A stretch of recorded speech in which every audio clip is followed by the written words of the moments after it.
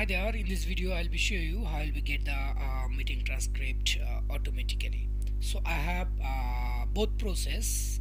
Click on that button, it will be show me the meeting of minutes, and second option is without click button will be get the meeting of the minutes automatically. So I have the both process, so I disable the automated process and just keep enabled the manual process. Get transcript within a flow. Just click on this button, it will be get our transcript automatically. Let's say here is no meeting of minutes, but I recorded the meeting of minutes. Now I want to get my meeting of minutes, so I'll just simply click there. It will be trigger my flow, call my API, and then show me the meeting of minutes. So here I can see now my meeting minutes are available, and if I go to my the flow, let me show you just details.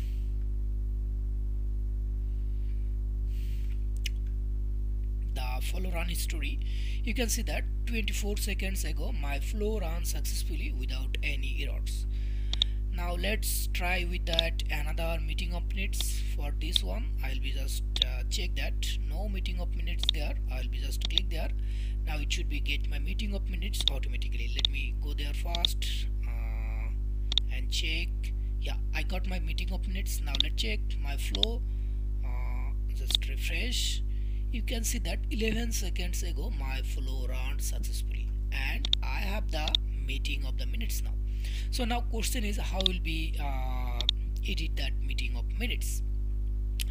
So here we have the option view and edit. Similar as before, I'll be click that, it will be redirect me to a pop-up window, and then edit in desktop mode, and then open Word. Now here is my meeting of the minutes original. Now I can update anything where I need. Let me just copy this thing, whole thing, and what I am to do, I want to just increase the lines just for test purpose it works or not. So now I increased my meeting of minutes there. Let's say I modified it. Okay, I'll be click save, yes, and then just close that. I'll be refresh, click view and edit,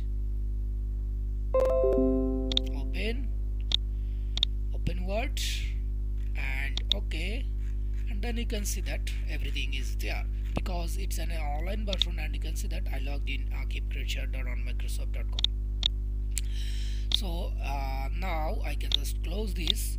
So for only edit, we cannot directly edit the VTT file or TXT file directly in online mode. You can see that it shows me any matches what cannot be run for this VTT or TXT, because I send you will be see that I send you an message.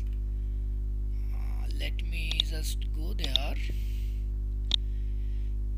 Docs format for transcript is deprecated as of May 31st 2023. So docs format is almost deprecated, so that's why we cannot edit it directly here.